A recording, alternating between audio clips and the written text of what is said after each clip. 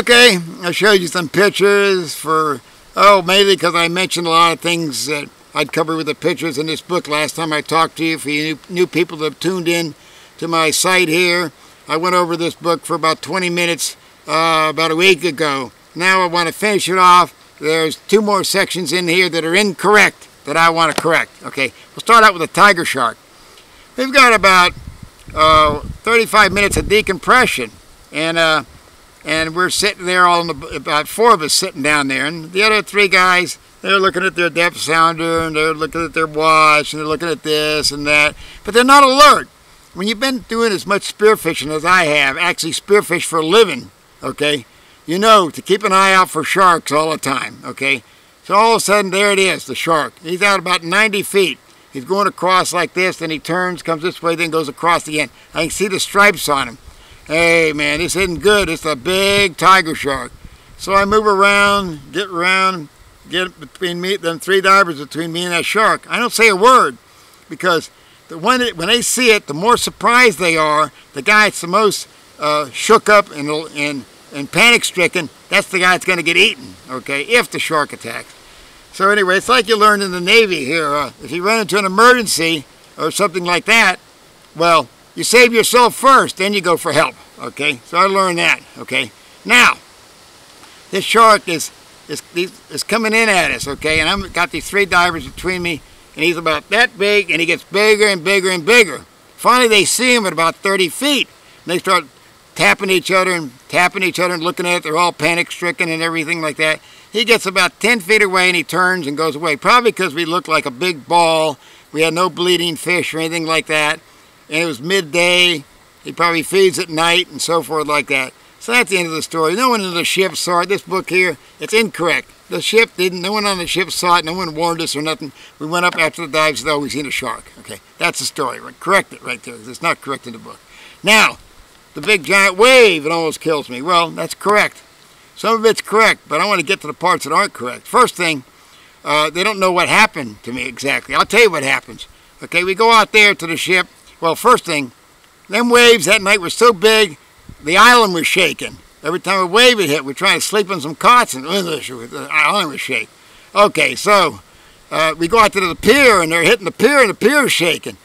So we get the Zodiac, and someone's got to go out there and get the gear. Okay, so I'm in charge of running the boat. So I go out there with this guy, Rick. We load on some 4 or 5 tanks of air, or camera gear, and everything else, and so forth like that. Then before I leave, I got my wetsuit. I think I'm going to put this wetsuit on. And then I think, I'm going to put this buoyancy compensator on too, just in case something happens, okay? Okay, so we head in, and like they say in the book here, I couldn't get the engine started, blah, blah, blah. Finally, the wave's coming. I got to finally get going. I take off. I'm heading straight for the shore, cut the boat hard. I'm running parallel to the pier, about 20 feet out and stuff. I'm heading, and this wave is building and building and building. I don't think it was 60 foot high, but maybe 40 feet high. So I'm heading straight up it, and I'm trying to get to the top and get over it before it breaks, but didn't make it. It starts to break on me. So I got 2 scuba tanks and a gas can on there for the outboard. And I say, I got to get away from this stuff, because this isn't good when this boat topples over and everything starts going haywire. So I dive up there, grab the end, and the boat goes over. Next thing, I'm being rolled along the bottom. Just roll, tumbling along the bottom. But I haven't hit the reef yet. I don't know how that happened. Maybe I had enough buoyancy to get off the reef. Anyway, pretty soon something's tugging on me. My buoyancy compensator's pulling on me. And I'm heading up. Man, I'm wondering how long is it going to take me to get up? I'm holding my breath. I'm wondering, when am I going to get to the surface? Finally, I break the surface. I look over, there's the pier. I start swimming for the pier, okay?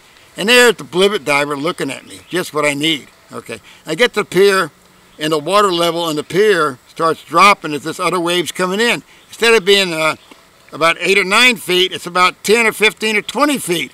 Man, I look at the jagged metal and the coral and all that stuff in that pier.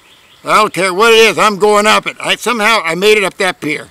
I don't know, I grabbed on to whatever it is, I don't know how the hell I did it, okay? Just when I got there, my last step I took, the blivet diver comes over and says, let me help you. I looked at that guy, and I said, I'll die before you help me. That's how I felt about that guy, okay? So that's the last word I gave him, okay? So anyway, I walked down the beach, the Zodiac's upside down, they're trying to flip the thing over.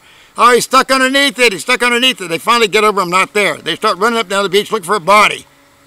And I look at the 2 scuba tanks. You know, they're sitting there, look like they got sandblasted, okay? There's no paint, nothing left on them. Oh, man, okay. So anyway, I hollered out, hey, here I am. So, unlike the book, no one threw me a rope. I did it on my own. Okay. The last part I'm going to tell you about, not in the book here, about the airplane. Okay, the Marshallese crew on there liked me because I was protecting them from the blivet diver that was ordering them around, okay? So they gave me a 175-pound giant trident and a clam shell. So I'm going to take that back as a souvenir, okay? So I'm up there in the front, the pilot's here and the co-pilot's there, or the pilot here, co-pilot there, and they're roaring down the runway.